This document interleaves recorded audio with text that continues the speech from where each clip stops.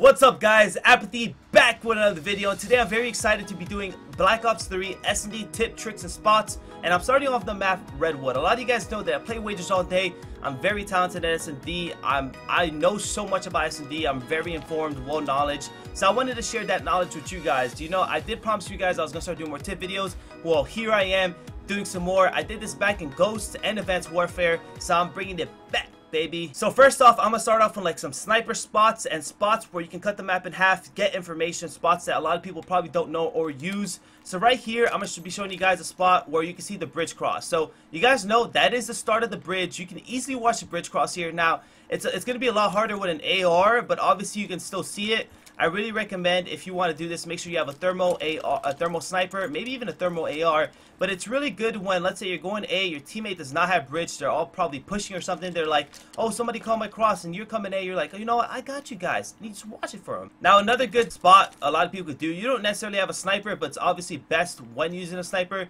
is off the break you wall run this wall. You jump out, you can see the mid-alley rush, and you can see the bunker. So you easily off break, you can tell where they're going, and you maybe even get a first blood.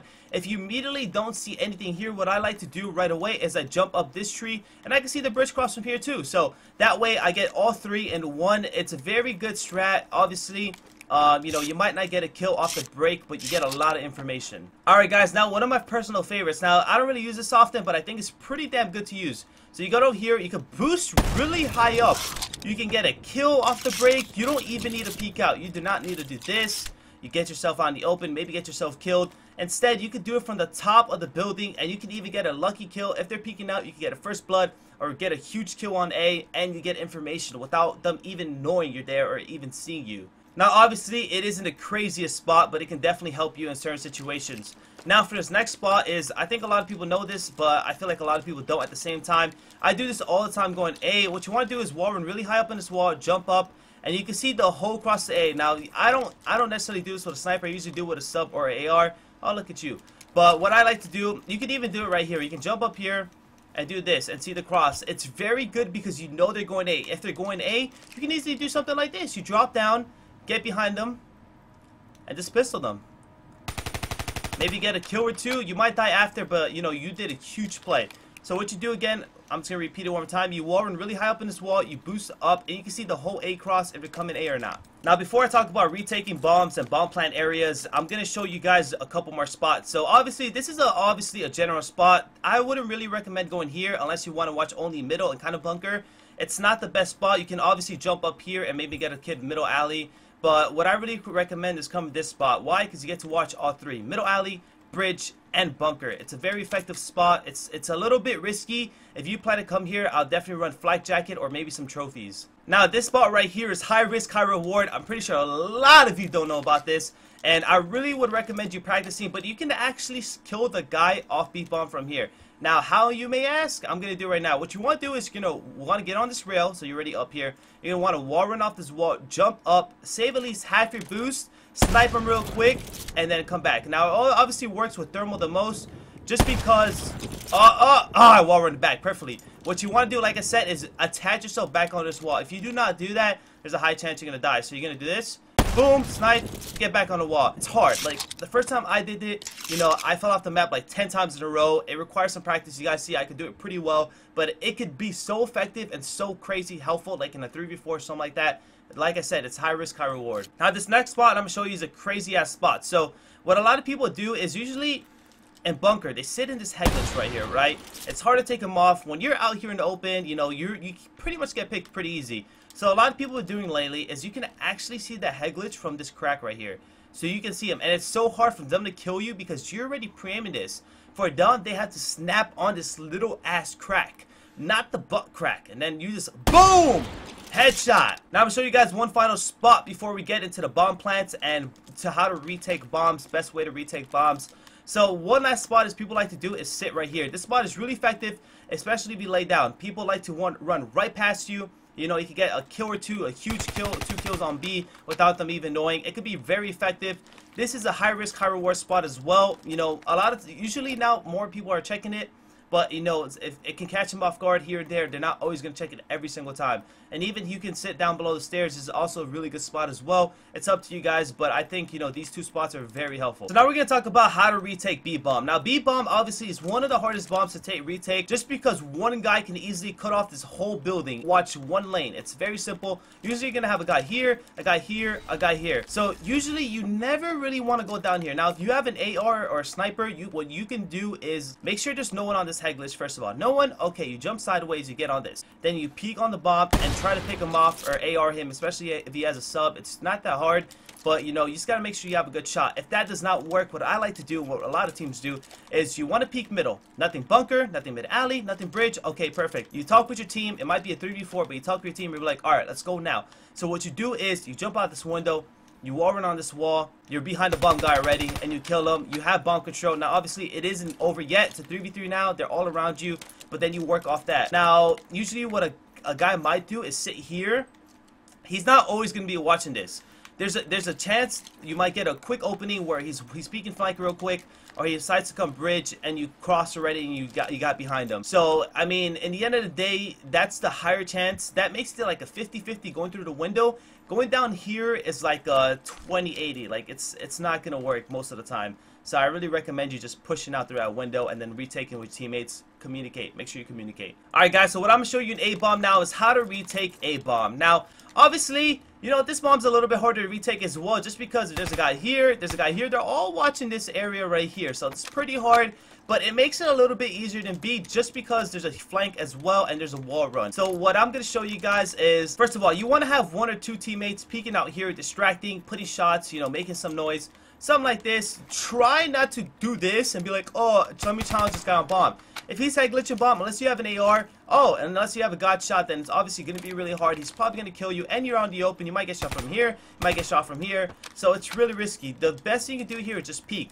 But what you really want to do is, I'm going to show you you guys two godly wall runs that you can get behind them, and it's better than usual. But it does require practice. So what we're going to do first, we're going to do the lower tree wall run. So what a lot of people have been doing recently is this wall run right here. Now the reason this is so good is because I do not need to go on the wall, and I could do something like this, or I could have just jumped up here or wall run to here, whatever the case is. But the reason it's so good is because I don't appear on the wall. I don't appear on it. This is some good strats I'm giving you guys. I'm literally wall running under it, and then under here, and then flanking them. So someone's here watching a wall run, or he's like right here watching a wall run. You know, there's a chance, a 90% chance I will sneak behind them. And I'll make them look dumb, I'll get the kill, my teammates just advance and we work together. So that's a good wall run. Now the second wall run I'm going to show you, it takes a little bit more practice than that one, but it's very helpful as well because I'm going behind the motherfucking wall. So right here we're going to do this, and boom, I'm here. They wouldn't even know what's coming. I'll hit them with the 1-2. Look at my shoes. It's really good, guys. I mean, this one requires a little bit more practice. What you want to do is you're going to wall run behind the tree. So you got to make sure you attach yourself. It takes a little bit of time. Trust me, it's not that easy. But it's very helpful. I come out of nowhere, guns blazing. It's like, what? I didn't even see him wall run. Because I'm going to be behind this fucking wall. Oh. Alright, guys. Before I get to the bomb plant areas, I want to show you some spots on the map. Spots that I feel like a lot of people don't know, and it's pretty funny, but it's very helpful. So this is probably one of the best spots when it comes to mid-map.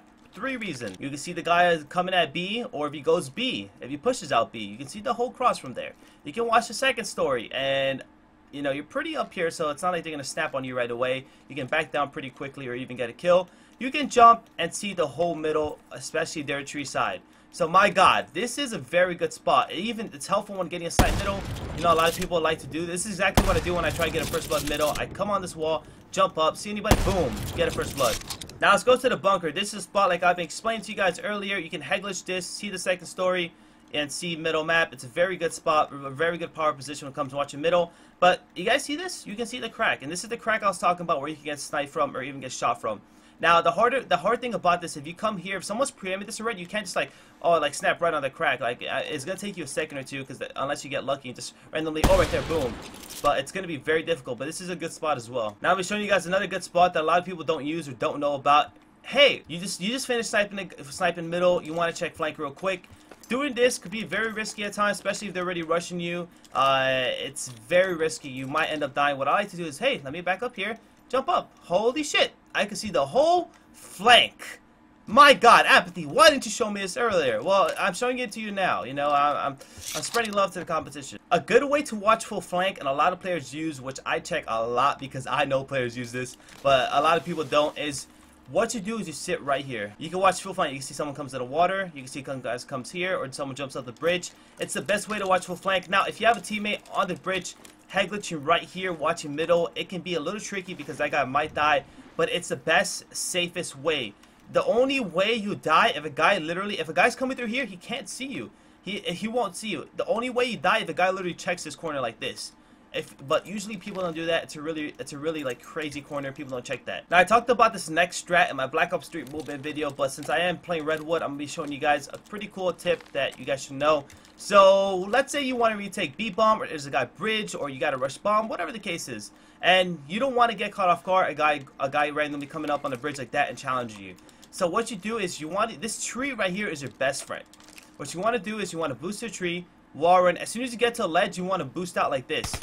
And not only will you catch him off surprise, because you're flying mid-air like a maniac, but you get there pretty fast and you have higher ground. So therefore, you are more than likely going to win the gunfight. This is also another good spot, the bridge, because you can watch so many things.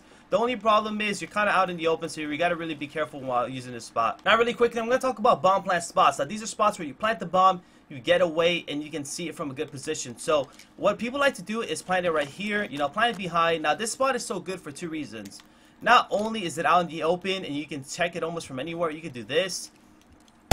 You can see it from a lot of places, but these are two good spots I'm gonna show you guys. Now, if you want to be a sneaky shark, you literally could do this. You can come up to the bomb, nothing. Okay, back up. Now the only problem is the guy is here. You know, he might see you, but this spot is so good because you can literally check from the water. What? You can check from the water? Yes, you can. It's crazy, right? Another cool spot and crazy is you can check the bomb from right here. It's crazy and a little risky because if you miss your shot, it can in your ass. But look at this. You can, if you plant in the back right here, you can easily snipe the guy off bomb. I know. Now for A bomb, there's two ways you can plant the bomb. Obviously, now I would never recommend you planting it like this. That's dumb. This is dumb. You want to plant it front or back. Now the reason planting it right here, or just in the front in general, is good is because if you lose control of your spawn, you can obviously back up to their spawn like this, and you can see the bomb from right here. The bomb will be right there. You can see the bomb from right here. You can see the bomb right here if you need to pick him off real quick. And you can even do this, a little funny thing I like to call jumping off the wall run. You can do this. Oh, he's on bomb. Oh, you're dead. Let me go back on the wall run. And this is obviously more of a clutch spot. You don't want to do that for no reason. It'd be pretty funny to watch. And then for the other side, it's obvious things. You know, you want to plant it here, and then you can back up to your spawn. And this way, you literally, all you have to do is control your spawn and control the bomb. You don't have to push up. You know, you can watch bomb from right here or from almost anywhere outside of here. Either way, guys, I hope you enjoyed my first Black Ops 3 S&D tip, tricks, and spots. It's my first one ever on Black Ops 3. If you really want me to keep doing this, make sure to leave a like in the comments below as well. Tell me you want me to keep doing this, that you enjoyed it, or whatever the case is. You know, I love helping you guys. Like I said, I love doing tip videos for you guys. So I wouldn't mind doing more of these. I know it took a little bit long to get everything, but I wanted to cover as much as possible to elevate your game and obviously help you guys out, because, you know, the more knowledge I have, the more I want to share with you guys. Don't forget to like, comment, subscribe. This has been your boy Apathy, and let's reach maybe 1 million likes, and I'm out. Have a good day, guys.